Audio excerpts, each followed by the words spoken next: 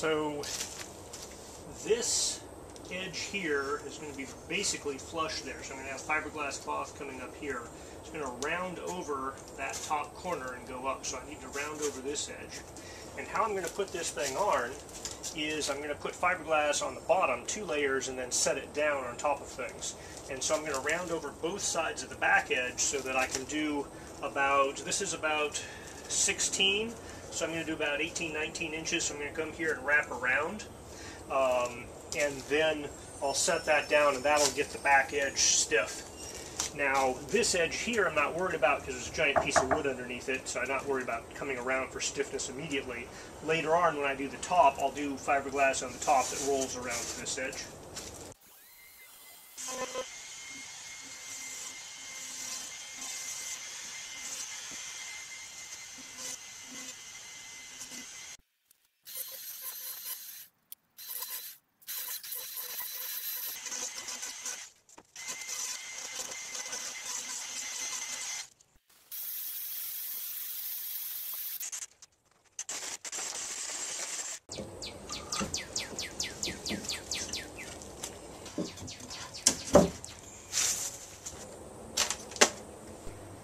Alright, so I'm going to take a piece of fiberglass right up to the back edge, over this way, overlapping about 2 inches, and wrap around to the front.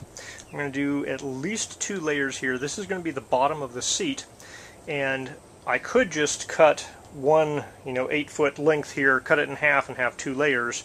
I'm going to see how many various pieces of scrap I have and see if I can piece the bottom of the seat out of a lot of pieces of scrap just to use up all that scrap.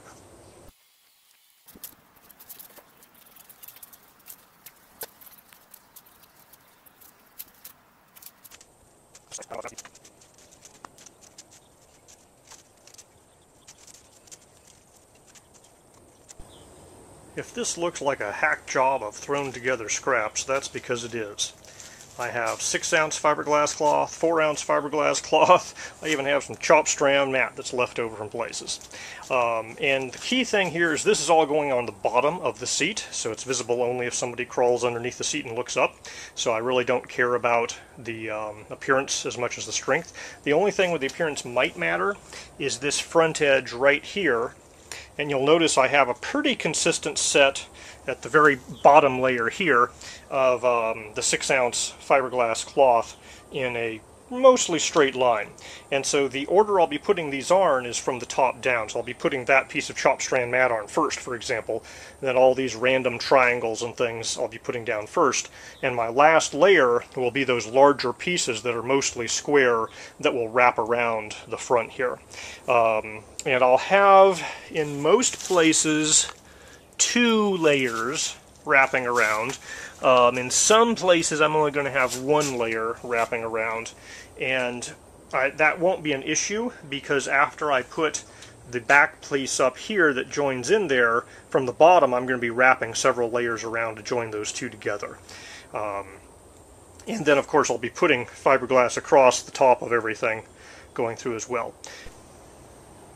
Ideally, if I had a large cutting table, I could put them on that. I'm going to just put some boards up here, put the back piece up there, move all these guys up there, and then I'll epoxy in place down here before flipping it over and sticking it down, probably after moving that board to give myself a little more room. I don't think there's any good way to do this, but I'm going to try the fast way.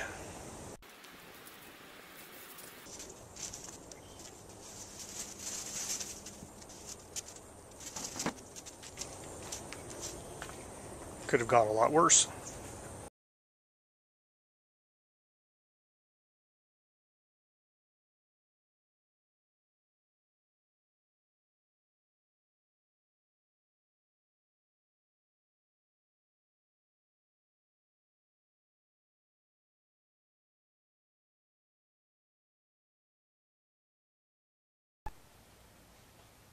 I have several layers of scrap fiberglass cloth and even some chop strand mat on the bottom of this bench seat, and I'm basically using the epoxy that's oozing out of that to glue it to the top of the bench supports underneath it. So all these weights are to kind of keep it down in a mostly flat way and make sure there's good adhesion between those parts. and then I'll be able to put the back up and then do some fiberglass over the visible surface on both of them together, and then I'll have to turn it upside down and do a lot of work on the bottom to link the rear gap between the two of them together, and probably put some more support behind the bench seat, little triangular pieces. I weighed this guy down with concrete blocks and bricks while it was drying, and it worked great in the center area, and even most of the end there, but the very end right there you can see kind of a little depression because I did not have a support underneath the foam core board right at where it touches the wall. And I don't want that because water might pool there, and I don't want water pooling on the seat. I've specifically angled this seat kind of facing forward down so it will not pool there and run off the front. So I may have to turn this upside down and put some weights and epoxy in the center there when I attach it to the sidewall to make sure that that curve isn't there. I wasn't going to do anything on the bottom until after I'd gotten the top done, but I think I might have to do that now just to get rid of that curve before I put fiberglass cloth and epoxy on the top of the bench. Now, from a weight holding standpoint and how much it deflects when I sit on it, I'm pretty happy with how rigid it is.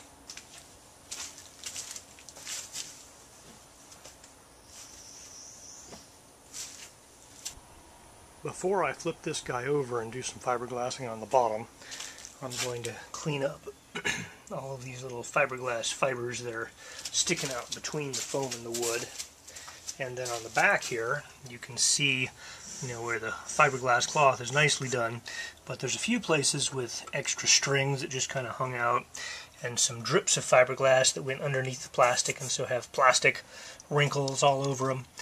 So I'm going to have to sand all of that down. I figure I might as well do it now before I flip it over instead of having to do it later after I flip it back again.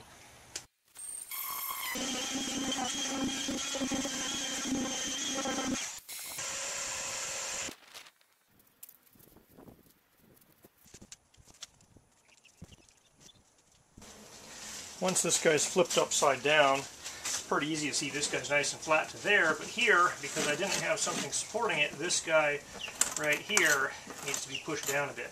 So I need to get something that'll put some weight down on that while leaving enough room for me to put fiberglass and epoxy resin in this corner to kind of hold it in that position, just so water doesn't pool on the other side of it.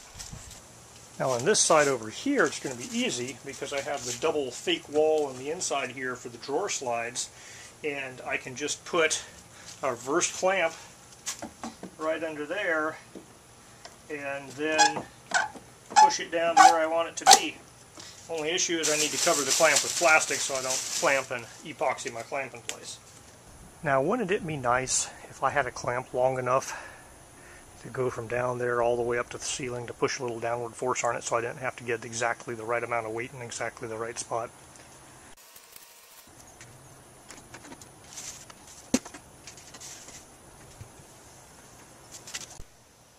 I probably could have done this with a stack of bricks because realistically the weight of this clamp is almost enough to hold that in place.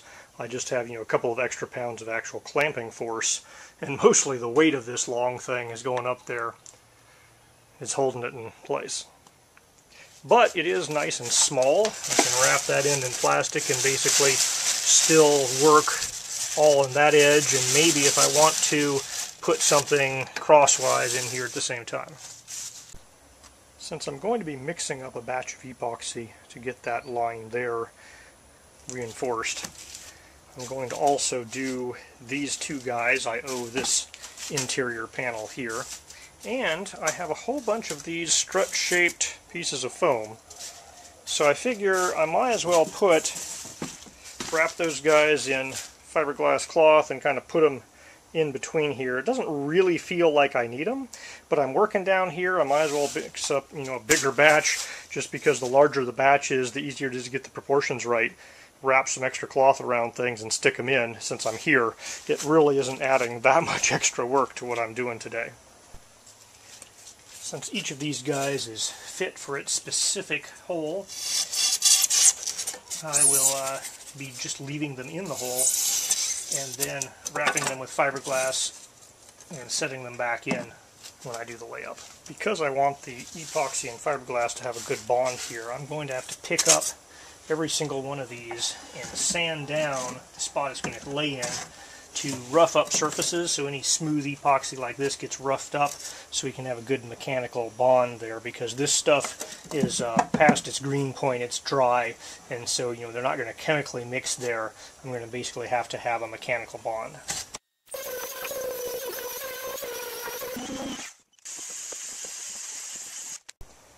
Now, it would certainly be more cost-effective to cut strips of fiberglass off of my giant roll and use that, but from a convenience standpoint, it's really hard to beat these cloth tape rolls, which cost a little more from a square footage standpoint, but if you have the right widths that you want, it's really nice to just have it and go.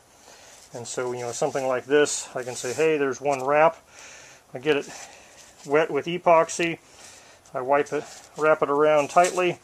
Gonna get, my gloves all messy, obviously, and then I set her down where it needs to be.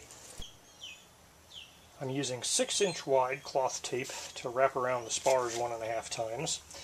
I'm using 2 3/4 inch wide, maybe it's supposed to be 3, but it's measured 2 3/4 tape to kind of cover in this hole and bond to the two side walls. And then I have 2 1-inch that I'm going to put right in that corner right there. So I'm going to have 3 total layers at the corner and then 1 layer that extends a lot farther out. So I'm doing that on both sides. Plus I have these leftover side reinforcement pieces I'm going to stick on since I have the epoxy out. Now I'm planning on just mixing epoxy and kind of pouring it into this well. And I'm going to put this guy here on last. I'll probably actually keep it out there. And then I can take these big flat pieces of whatever, tape or whatever, lay them down, get them completely soaked, and then put them where they need to be or wrap them around what they need to be wrapped around and set them in place. So I'm using my piece here where it's under the seat and nobody can see it as a place to put a whole bunch of epoxy on cloth. If you had a big table, you could put some plastic down and do it on there as well if you didn't have a spot on the thing you're working on that you didn't mind getting more epoxy on.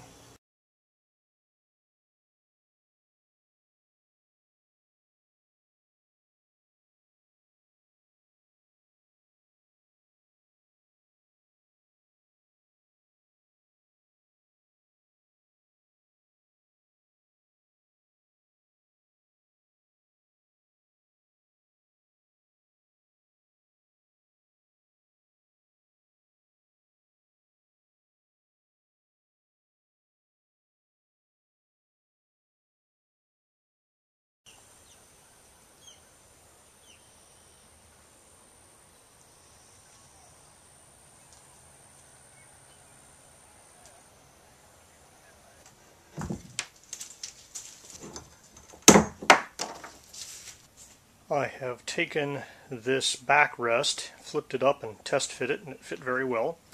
So now it's time to cut some large sheets of fiberglass cloth to cover the entire back. I'm not going to be wrapping around the bottom or the top here. On the bottom, the front is going to wrap around and I'm going to have a gap to fill in with paste. I may have epoxy and glass beads. And in the top, it's going to go up and wrap around the back there. So I'm going to have to shape the top front corner, round it over, and get ready for that after I do that. So for this particular piece, I am just doing the entire back, but I'm not wrapping around and doing the edges. The edge support will be done later.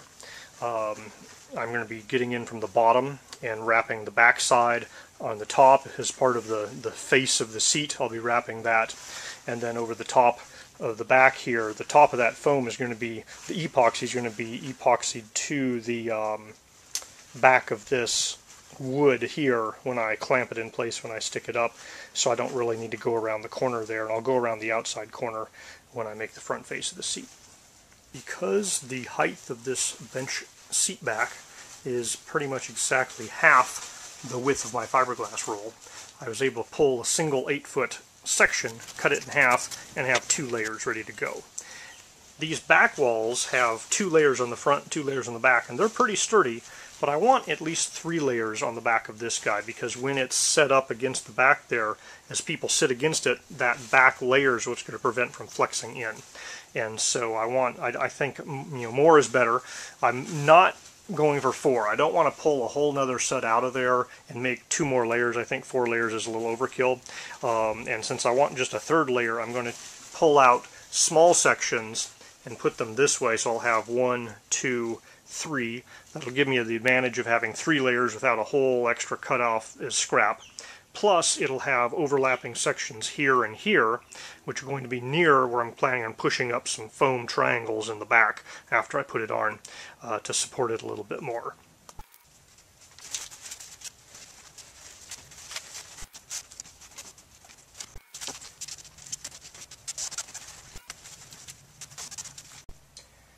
Okay, so there's another layer made out of 3 pieces here. You can see I have a decent amount of overlap there and there, and since I have this leftover scrap that I cut from the ends, I'm probably going to put it right in that middle there. So I'm going to have 4 layers in the center section, and then I'll have 3 layers on the 2 side sections.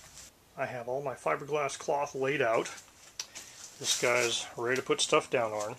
Normally I like painting epoxy over the foam first before I put cloth down on it, just to make sure there's no air bubbles in the bottom. But I'm working with my medium hardener here, and I know I'm going to need at least 2 mixing batches, so I'm going to start with a big batch here. And because I'm working with a big batch, I'm going to take the first layer and I'm going to lay it down already there. That's the layer with all the little pieces that are all connected together. That'll leave me only 2 big pieces of fiberglass cloth to lay down afterwards. That way I can throw the resin on top of that first layer, let it soak in and spread out, put the next 2 layers on, hopefully not hit the pot life on my batch here, because it is the medium hardener. So I'm working a little faster than I'd like. On the plus side, I could theoretically come back later in the day and fill in the gap between the 2 seats and the sidewalls with some glass bead epoxy, because this medium hardener is going to harden up quite quickly compared to the slow hardener.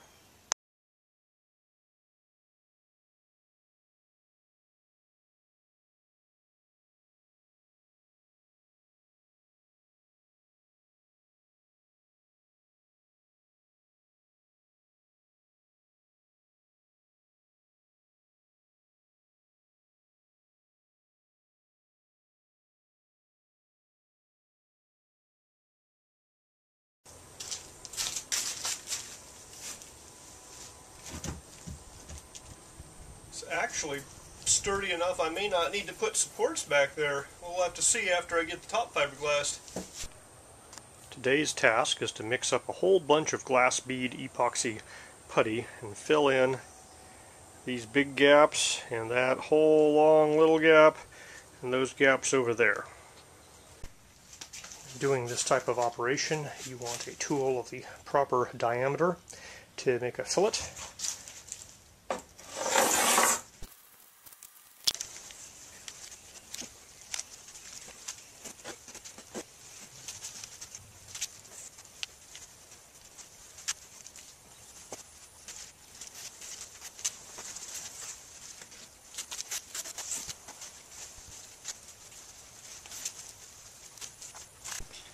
Alright, this got real messy.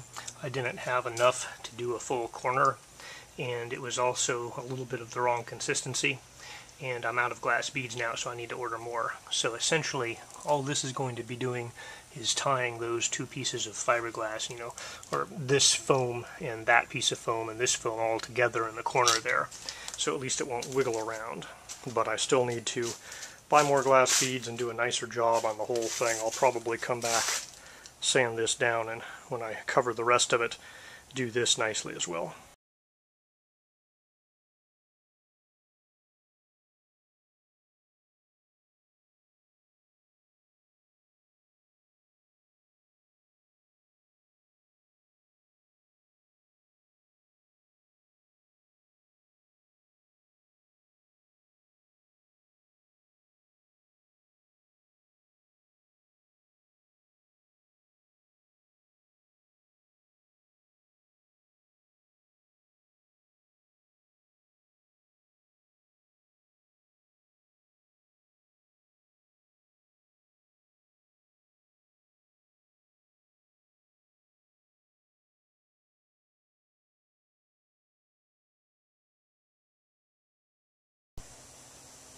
It's not my prettiest job of filleting, but it's a lot better than a big open gap.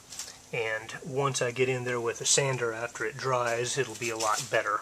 Essentially, really, this is just, it's not for strength, it's just so that the fiberglass cloth, as it comes down, will go around nicely.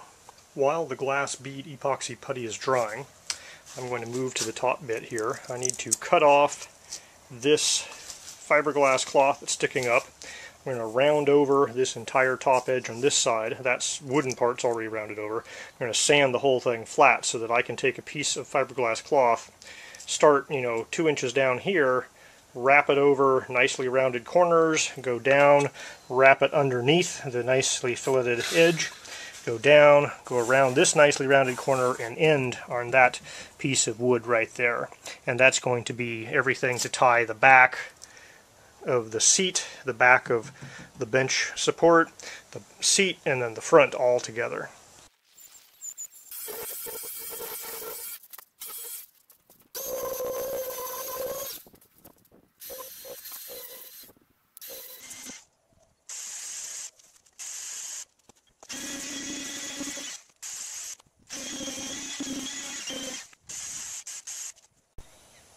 The round over bit didn't do as good of a job as I've had it do elsewhere. Might be because I didn't really have a 90-degree angle here in most cases. I have little chops, little holes in the foam here and there, and there's kind of still gaps in between this a bit. I'm trying to decide if I care enough to do some type of filler, Bondo, epoxy, putty up here in a layer to kind of really smooth it out and then sand it, or if I'm just going to throw fiberglass cloth over the thing and count on the epoxy to drip down in all these holes and fill them in and just put excess epoxy there. Because this is the highly visible outside upper edge of the boat, I'm probably going to end up doing some type of filler in here and then sanding that down to make it look nice and smooth. I also had, some epoxy drips down here that I had to sand off the foam. So the foam has some smooth parts and some rough parts, but I think that small surface texture is going to be covered by the weave of the fiberglass cloth, and then after I get 2 layers of that, I'll be doing epoxy to make kind of almost a gel coat. I'm not going to claim I'm just good enough to be a gel coat, but something that's a nice smooth coat, so when I paint it, it'll look mostly smooth instead of woven. There are some fancy sanding systems that would let you electrically sand an inside corner like that. I don't have them, so I'm going to be using this on, the edges to get anything on, the edges knocked down, and maybe around that a little bit. And then there's going to be a lot of hand sanding involved. I use this guy to make the fillets, so I can also use that to kind of sand in that same general radius. And then foam blocks are your friends. You can bend them into kind of a general radius and get that general shape.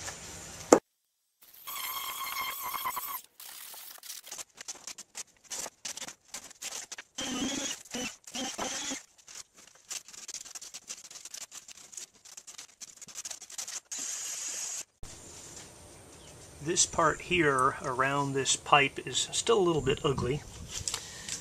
The fillets are nicely rounded. There's a couple little places where I have dropouts and stuff because the glass bead putty was a little bit drier than it probably should have been. I'd like the whole thing to look like this as opposed to like that. But it's perfectly fine for wrapping epoxy around. Now what I am going to do is mix up some really thin glass bead epoxy, not even a putty, more of a paint, and I'm going to use it to fill in areas around here and just paint over these seams. I'm going to try to pool, kind of a pool of liquid there to make this corner have more water flowing away from it, as well as this corner here. You can see underneath here I have a little bit of the leftover stuff I did my first one. It had some little fiberglass, and I'm going to pool in there to try to make this a nice, smooth corner going in there. Also, I'm going to be doing this entire top edge.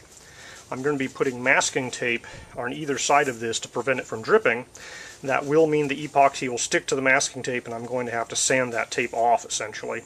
But I think that's better than trying to sand a whole bunch of drips that come down both sides.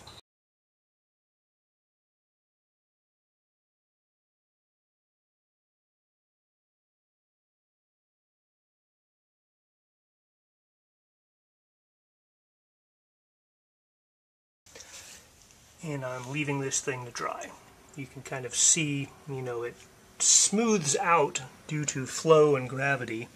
I have little drips here and there, and places where I have removed the masking tape had a large amount of kind of a dam of this stuff, and it's flowed out a little bit more.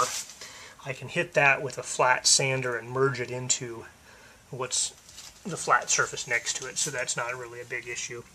I have some big puddles in the corners here to try to get water to always flow down and out. There's a little bit of kind of wrinkles or places where, you know, drips are going, but that's relatively easy to smooth out with sandpaper on a smooth surface. The top here has a lot of excess coverage.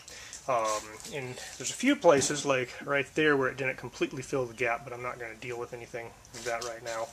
But pretty much everywhere else, you can see this is completely covering that gap between the foam and the wood, and I'll just be sanding this thing over the top.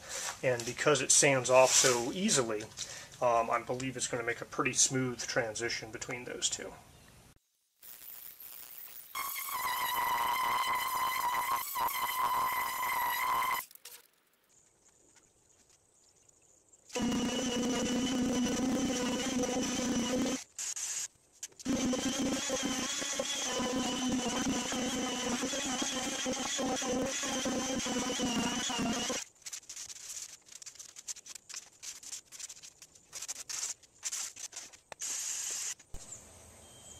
Half hour of sanding, and I have a relatively smooth surface up here.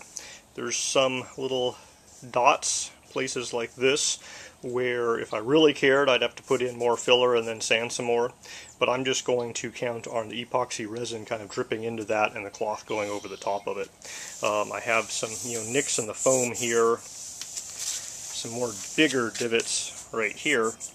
But all in all, this transition is very smooth, and you can see kind of the wood to foam and the fiberglass in between line there, but from a smoothness standpoint, it's just perfectly smooth. So when I put a piece of fiberglass cloth over that, and then after that I put epoxy over it to get it smooth, and then after that I paint it, you're basically not going to have a visible transition between these two pieces, because it's really the color that you can see now, and once I paint it, you won't be able to see that color. Inside here, I could hand sand this to be a little bit smoother, but it's not bad. You know, there's a little divot right there. And so I have my fillets here. Water will run down and out this way, all the way along there. Same thing over here. This big drip that was right there is mostly gone. I still have a little bit of waviness there, but I suspect that when I put my cloth, my fiberglass cloth up here, you know, I'm going to have a cut here and there, and it's going to conform to that waviness. So we're going to have some waviness in the final product there, but, you know, I mean, I have gaps underneath here where the foam isn't the same size as the plywood, so, or the cedar board, so, you know, it's not going to be a perfect bench, but it's good enough for me to move on to the next step.